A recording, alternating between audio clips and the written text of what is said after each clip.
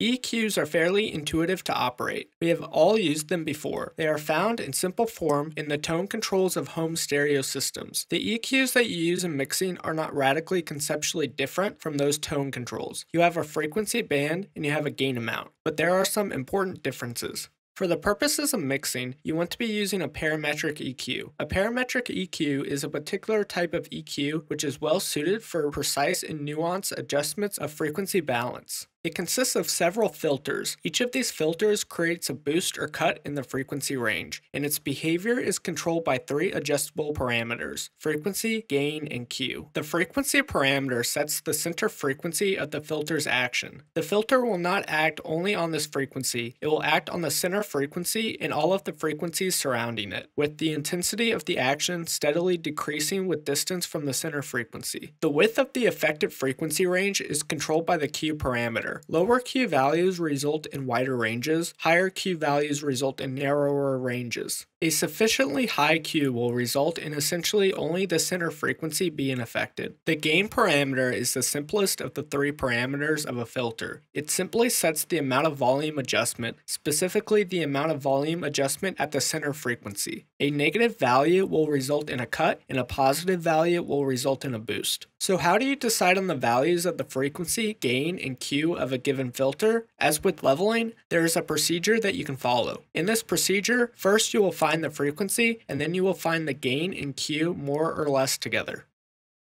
In finding the center frequency, you first need to decide what general frequency range you want to affect and then what exact frequency you want to center on. Sometimes, particularly as you begin to develop your ear, you will know just from listening what frequency range you want to affect. If you don't know, then you will need to spend some time analyzing the frequency content of your sound.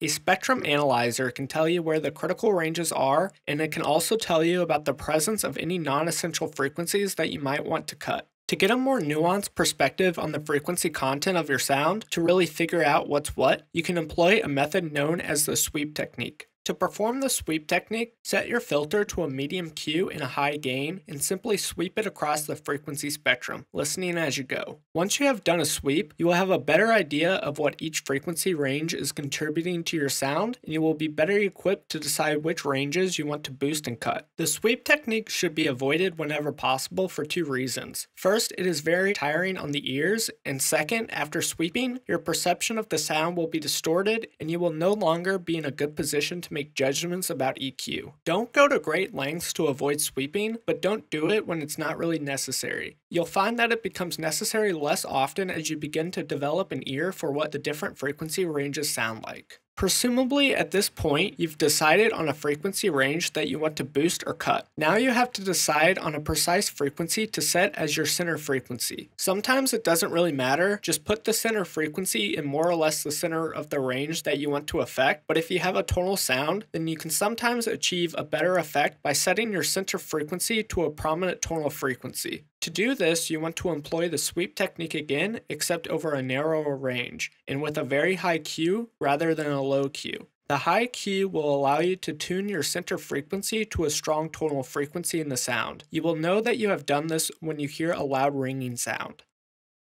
Once you have found the center frequency, you should start to mess around with the gain and Q values until you arrive at a satisfactory result. When boosting, I find myself generally using low to moderate Q values such as 0.2 to 10 and less extreme gain values such as 0.2 to 4 decibels. While when cutting, I find myself using higher Q values such as 7+ and more extreme gain values such as -2 decibels or lower. This is the case for a variety of reasons as follows. When boosting, typically I'm boosting a critical range, and often it sounds best to also give the frequencies around the critical range a slight boost, just to make the sound more natural. This accounts for the low Q value. The mild gain value is simply because it seldom sounds natural to give a single region of a sound an extreme boost, and it can actually sometimes result in noticeable phase smearing, particularly with the high Q values. The smearing can manifest in its most blatant form as sustained ringing near the center frequency. You can can of course cut critical ranges, in which case similar principles apply in terms of Q and gain settings, but simply due to the nature of critical ranges, I don't usually want to cut them. More often I'm dipping in between critical ranges to try and remove undesired frequencies, and I don't want to cut the desired frequencies, so a high Q value gives me the precise action necessary to do this.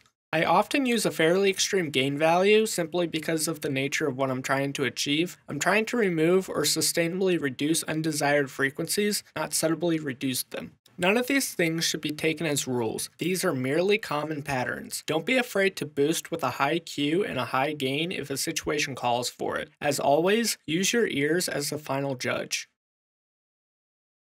It can sometimes be hard to judge the results of your EQing. One technique that is helpful is to toggle the bypass button on your EQ on and off to see what your EQing has done to the sound. Is it making the sound better or worse? With extreme EQing, the effects will be obvious. With subtle EQing, particularly boosts and cuts with less than 2 decibels or so in magnitude, they may be less so. In these cases, just sit back and listen to the music for a while, and it should become apparent whether the EQ adjustments are helping or hurting the sound. One final reminder, always bear in mind that you're not EQing the sound to sound good by itself. You're EQing it to sound good in the context of the mix. So while listening to the sound by itself can be helpful, ultimately your judgments have to be based on how it sounds in the mix. So far, I have made an important omission. Parametric EQs usually supply you with a few different types of filters. In the preceding discussion, we have examined only one type of filter, the bandpass filter. The bandpass filter is the most common and important type of filter, but a few other common types of filters also require discussion. The next type of filters that we will look at is the high shelf and low shelf filter. High and low shelf filters have the same parameters as bandpass filters, frequency, gain, and Q. A high shelf filter boosts or cuts all the frequencies that are higher than its center frequency. A low shelf filter boosts or cuts all the frequencies that are lower than its center frequency. That is a simplification. A high shelf filter does not simply adjust the volume of all frequencies above its center frequency and none of the frequencies below its center frequency. As with bandpass filters, there is a curve involved, with a Q value controlling the steepness of the curve. The center frequency is the frequency at which the volume adjustment is half as much as is promised by the gain value. The same applies to low shelf filters. High and low shelf filters are most useful when adjusting the balance of critical ranges when those critical ranges happen to be all frequencies above or below a certain frequency. They are also useful for reducing but not removing undesirable frequencies of the same description. To entirely remove frequencies above or below a certain frequency, you should use a high pass or low pass filter.